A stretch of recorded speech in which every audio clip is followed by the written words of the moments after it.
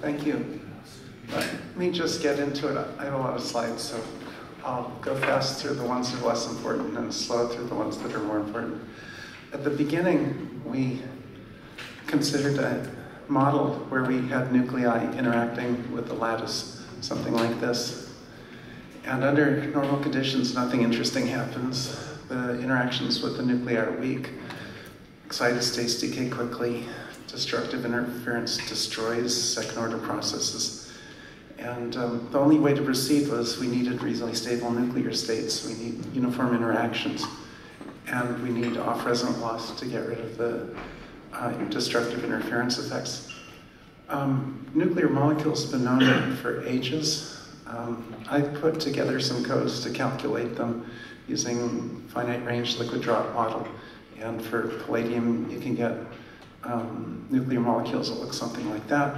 Unfortunately, the fission type of calculation, absolutely none of these nuclear molecules have any stability at all in the mass regime near palladium. As I was banging my head against the wall, I read some papers and noticed that in the case of carbon-12, that calculation that was not a finite range liquid drop model was done. And it gave a minimum, which corresponded to the two carbon nuclei acting as clusters, basically touching. So the minimum energy is when they're sort of touching flat together. Also found some similar papers for O16, and also for heavier nuclei as well. And I thought to myself, this is the ticket. So I basically, motivated by that, put together a really simple sort of general model for binary nuclear molecules, ground state, daughter, liquid drop model, spherical, made them half a Fermi apart. I can calculate the excitation energy, I can calculate the tunneling rate, and I can do it. I have a database of nuclear masses, so I can do it for all daughters, and here they are. So this includes, so the energies are high, 40 MeV and higher. The tunneling rates range all over the place, years and nanoseconds on this side. These guys are up here. The nuclei themselves are beta unstable. The density of states of binary nuclear molecules looks something like this. Now this model overestimates the excitation energy, so this could shift down by 5 MeV with no problem. And it also overestimates the decay rate, so things are actually more stable than the plot. Okay, so what we see is there's actually quite a few binary ground state nucleate clusters. If we added excited states, longer lived ones, then there'd be many more. If we added low rotational states and even vibrational states, even more. There's 3 cluster configurations, there's 4 cluster configurations. All of this is suggesting that there's a real possibility of having an enormous number of nuclear molecule states. So the idea is, over here we've got the D2 to helium 4 transition near 24 MeV, and over here we've got a zillion reasonably stable nuclear molecule states. So we could get the excitation from here somehow up to here. Then we would have a serious chance of communicating the energy to the lattice or to plasmids. You think a little bit about the Null reaction. I proposed it in the late 1990s. The basic idea is that a D2 makes a transition to helium-4, and helium-4 makes a transition up to be D2. I call it the Null reaction because it basically doesn't look like anything happens. But there's a version of it which is actually interesting. If I start on this side with a molecule and go to the ground state helium, then on this side, if I start from ground state helium, if under conditions where the deuterons are formed from the helium and they have trouble tunneling apart, then you get a compact state. I think that this is connected to Kasagi's 3-body experiments and Hubler's 3-body experiments. I think this is also very closely related to Tversky's resonant state, but more discussion. So now the question is, can we model it? And so first thing we got to do is deal with getting rid of the destructive interference.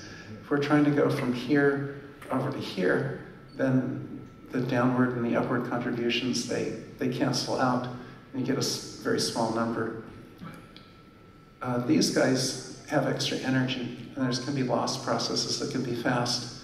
So you get there's a factor 2 missing, but you get a loss down here, so you can break the destructive interference. In the limit that the destructive interference is really fast, then you actually get a gigantic orders and orders of magnitude increase in the excitation transfer rate. So this gives me a scheme now. So this is specific to palladium deuteride. Start with D2 going to helium-4, make a transition to the compact state, and I'll talk about a model for it. I've modeled this. And then it goes up. The idea is that 2 compact states go down, and 1 palladium ground state goes up to where the high density states live. And I've simulated this with the models as well. And when it goes up, actually when the D2 goes to make compact states, all of them go at once, as I'll describe shortly. And when it goes up, everybody that can go up goes up very quickly in a burst. When the system gets ready to go, it just goes.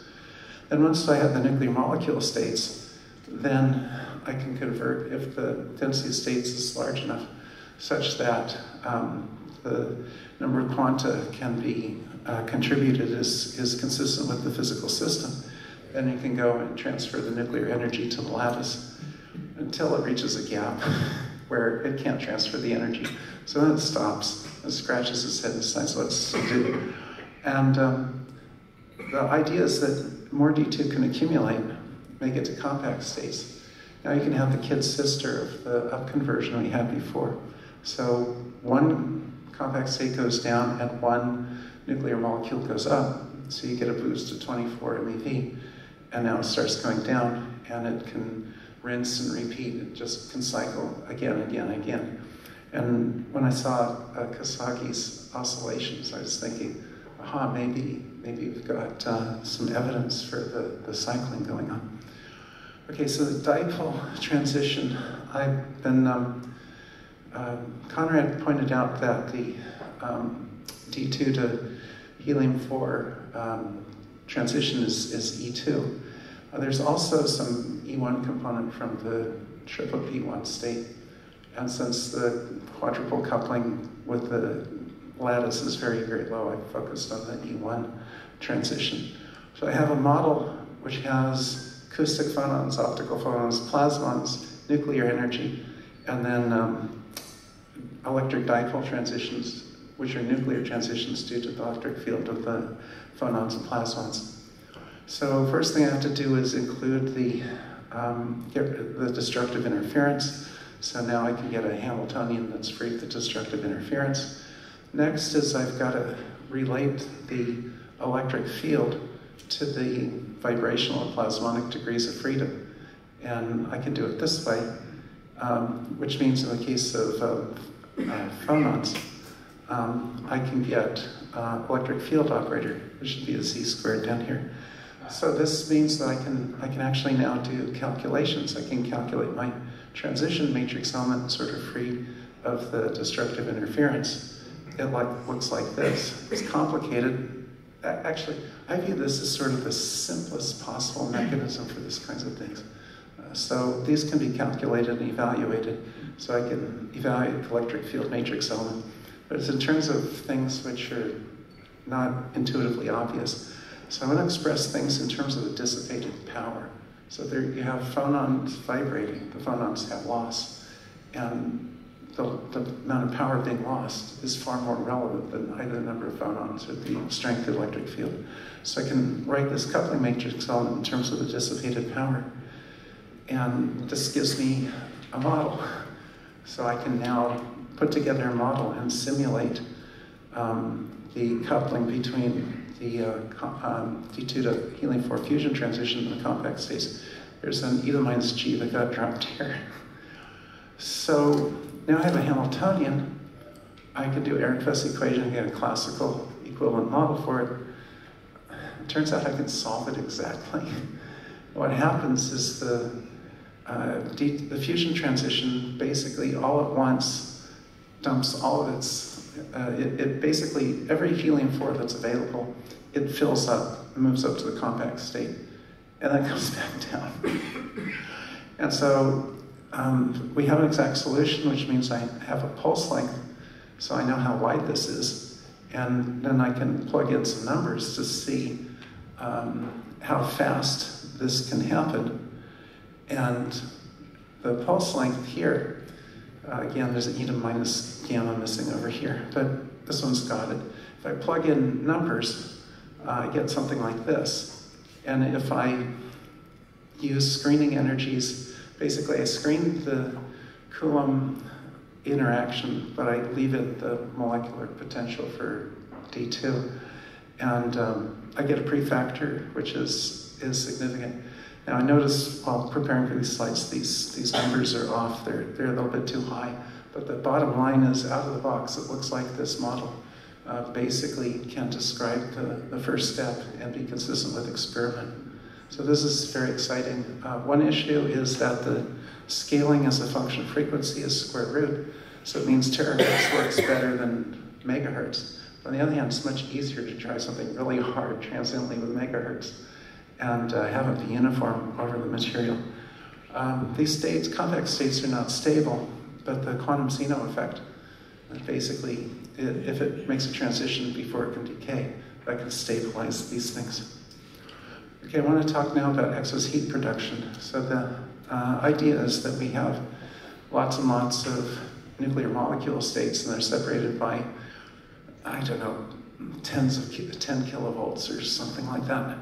And so I'm making up an idealized model where we assume that they're sort of all the same. So we have a Hamiltonian, we've got phonons, plasmons, we've got nuclear energies, and then we've got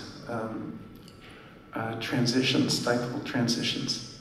Now, for the energy exchange, you basically figure it out. You have to solve this thing in the strong coupling limit. Irfan and I wrote a paper, actually we wrote lots of papers years ago, and if it were a single quantum exchange or a two quantum exchange, we would know the answer, we'd know how it works. So this is a hindrance factor associated with transferring lots of energy. Here's what it would be if we had two quantum exchange, just modifying the earlier function. Basically, if the coupling is weak, so the G factor is the dipole strength integrated over all transitions divided by the transition energy. And so when the coupling strength is weak, nothing happens whatsoever. You gotta goose it, and when you goose it hard, then it can kick on. And when it kicks on, then you can get resonant coupling. Let me, it's convenient to write it this way, to take all that complicated factor, make it 2 over delta n times an F2 function. And I say, what the heck is this? This looks like numerology. Well, the 2 over delta n actually corresponds to a physical limit where in the strong coupling, the system looks like it's got a state sort of every 2 delta E, 2 h bar mega or whatever, which in the strong coupling limit you can range. So in the strong coupling limit, F2 can be on the order of 1 or 5 or 10 or something like that. So we can now model it. We assume they're all the same. We model coherent transitions among them. So this is an idealized pseudo-spin formulation. So we have Ehrenfest dynamical equations. This time, I think an analytic solution is possible, but I was lazy and wrote a computer code. And basically, these things, they go very fast. The transitions, they move. And here's, if I do a scan over pseudo-spin number, where you are on the chain, it looks like this. This is the Z component and the X and the Y component. It's pretty complicated. It turns out I think it's possible to model this thing analytically. Anyway, the speed of the pulse from the numerical calculations ends up being this. So it's straightforward to evaluate, and if the number of excited nuclear molecules is much less than the number of ground state, like if you have 10 to the 12th versus 10 to the 22nd or something, then the speed's completely independent of how many nuclear molecules you have. So then we can calculate the excess power from knowing the speed, and we'd like to know how fast it goes. So in order to do that, we need to know the nuclear dipole matrix element for starting from ground state palladium and making a nuclear molecule. Well, that's not in the literature. I don't know how big it is. Nobody knows how big it is. On the other hand, I can calculate the static dipole moment, which is going to be basically this. And so what I'm going to do is I'm going to say, let me take the static dipole, which is all of this, and let me say there's going to be an unknown factor. This O is everything I don't know. So maybe it's 10 to the minus 5, maybe it's 10 to the minus 4, who knows what it is. But maybe we can fit to experimental data and figure out what it is. So here's the strength of dipole moment, I'm assuming. So now I plug it in and transfer in terms of the dissipated power, and I get an expression. So for phonons, it looks like this. Now let me slow down and put some time in on this. So this is dissipated power in watts. Okay, so this can be near 1. The frequency in terms of 10 terahertz. So the optical phonon modes, which LADS 2 laser experiment identified somewhere near 10 terahertz. The nuclear molecules, suppose I say they're near 50 MeV. The number of ground state nuclei to the number of palladium, so it could be 10% or 20% or something. Then the number of nuclear molecules is compared to 2 times 10 to the 15th. So this will be a number probably less than 1, I don't know, 0.01, something like that. So then the excess power in terms of watts is this. So I know F2 can be 1 and maybe even 10, but now if O squared happens to be, I don't know, 0.1, which is enormous, if that happens to be true, then this would give numbers relative to experiment. Down here, it's actually better. These numbers are about 12 times bigger for coupling to plasmons. In fact, it's pretty clear the system wants to couple its energy to the plasmons, so someone's going to go into the phonons as well.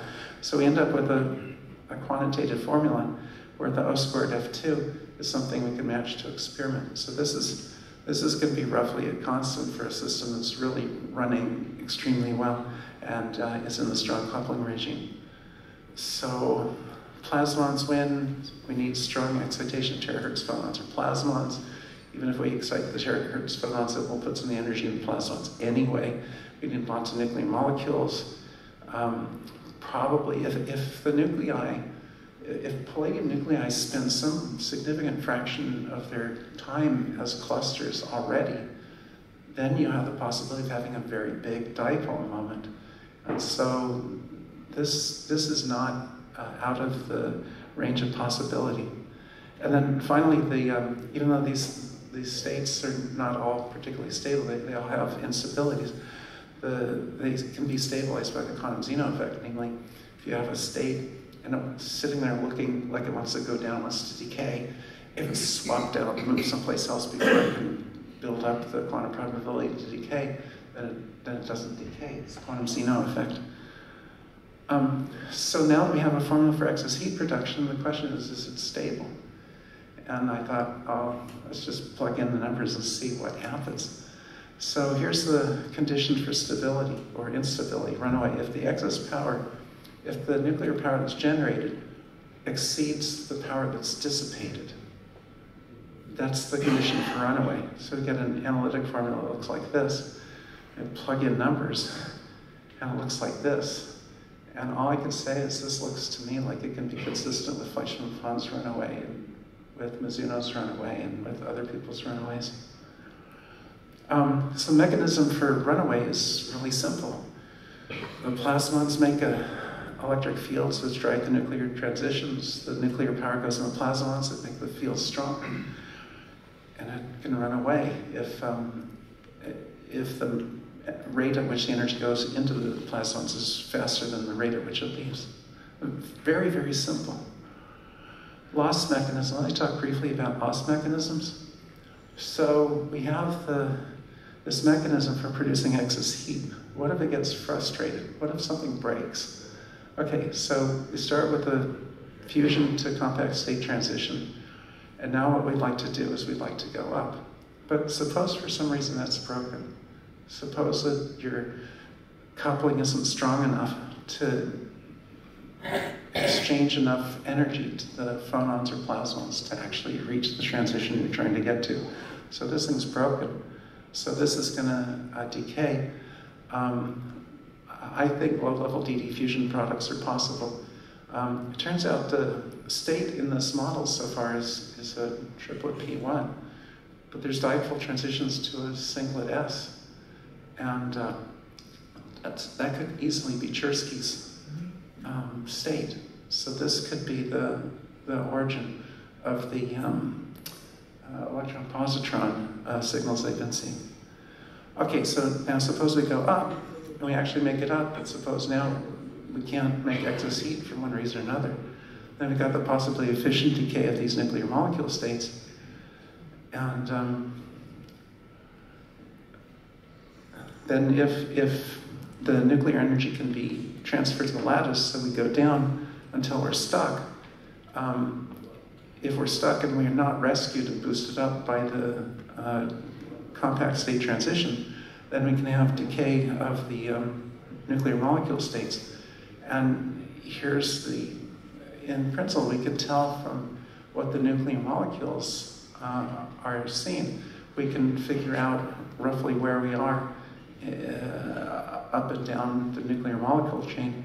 In addition, if we know how much energy and how many transmutation products are seen, we can connect that back to the model. So at the moment, it's going to be critical in transmutation measurements to quantify exactly how many. If you've got a volcano event, a volcanic event or something, you need to figure out how many transmutation products are there, plus estimating the energy, because that'll tell you roughly where you are here, going up and down. Anyway, when the excess heat process gets frustrated, we get quantum mechanically incoherent nuclear decays. And the ones that are measured seem to be in good agreement with this model. Conclusions. Focused for an awful long time on coherent dynamics, but we were missing reasonably stable nuclear states. Last year in April, the brainstorm was these nuclear molecules could provide reasonably stable coherent states. So now we have them, we can implement the coherent nuclear dynamics. The construction of Hamiltonians is straightforward. In fact, the dipole coupling, all of this is about as simple as it could get in terms of these models. This is, when this seemed to look, I thought, oh, we're going to be able to understand this. This is simple. Anyway, this is years past when I still had hair. Thank you for your attention.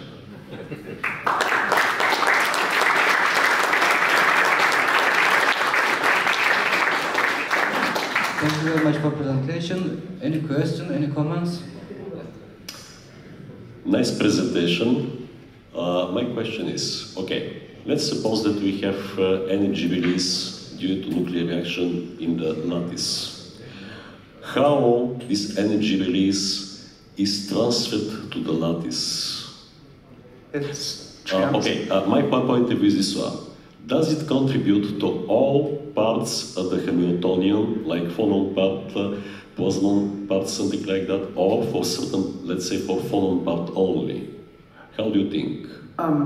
Whichever is most excited is going to get most of the energy if you adjust for the strength of the coupling. And where it goes, it's going to go everywhere where things are vibrating. So the part that goes into the acoustical modes is going to go according to the strength of the acoustical mode across the whole sample. Okay. For the optical phonon mode, it's going to go where the optical phonon modes are vibrating. And for the plasmon modes, the hope is that the plasmon pretty much everywhere is going to be going, and so it'll be uniform. Okay, thank you. Oh, goodness. Hello. Yeah, this your model is very interesting, of course, but the problem is, I think, to calculate really very precisely the coupling constants between plasmons, phonons, and excited nuclear states. It needs, of course, to look at details of the model. My point is here very small. In the case of DD and helium-4, you have a symmetry to deuterons, and then E1 transition is not possible because of time inverse symmetry and detailed balance. So this kind of matrix elements are not allowed. So only E2 is probably, or higher polarities can be possible. Okay? So let me respond to both of those issues. The first issue is that people measure how much radiation is E2, how much is E1, how much is M1, directly from DT fusion experiments where the gamma is seen. So they'll do angular measurements, and there are quite a few papers there. And I've given a table from one paper and a plot from another paper. And so from the triplet P1, due to the spin-orbit coupling, there's a finite dipole matrix element up to the triplet P1 state. This is well known in the literature. This E1 is not allowed because of the two deuterons in the initial channel. So in the case of the detailed balance, which is just responsible for time inverse symmetry, you have the same, two deuterons, the same particles in the exit channel as well. So in this case, you have not allowed one transition. If there were no spin-orbit coupling, it would be spot on. The generalized Pauli principle would restrict it, make it completely forbidden. But because the effective chiral field theory force has spin-orbit interaction, and because it's really substantial, you end up with a very healthy, in fact, looking at the plot here, the E1 is stronger than the M2. Yeah, this is usually the case, but in the case of the D, it's not possible. Of course, there is some small component because of breaking of this symmetry. This is possible. Oh, yeah, we can talk about this afterwards, but it's clear spin orbit allows there to be E1 coupling.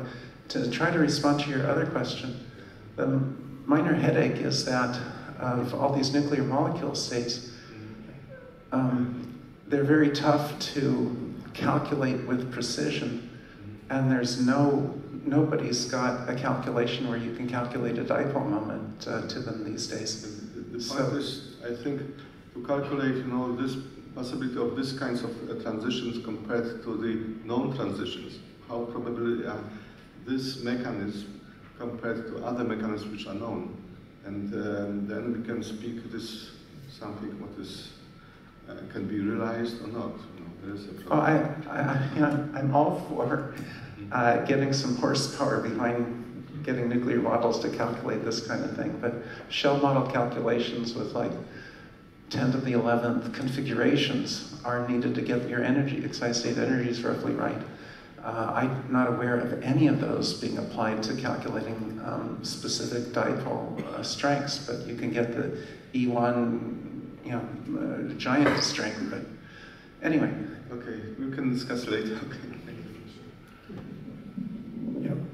One thing I want to ask, your DD state is already very, not molecular-like to the compact state, first step, right? And then this energy transferred to the for example, palladium high excitation state.